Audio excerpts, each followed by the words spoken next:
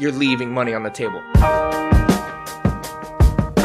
If you get over 50,000 people to your site on a monthly basis and you have over 300 SKUs or 300 different types of products and you don't have an advanced search and filter functionality, you're leaving at least 8% conversions on the table because people are taking too long to find the product they're looking for. If you're doing over $2 million in annual revenue and you have good traffic, organic traffic, if you're advertising on, let's say, AdWords, you don't have the Facebook pixel and you're not retargeting, at least you're leaving 5 to 10% on the table. And there's more. If you have an average order value of over $1,000 and you don't have a pay over time or a split payment functionality, you're leaving money on the table. If you don't have an email nurture on top of that to nurture those individuals down the funnel with high price point items, you're leaving money on the table.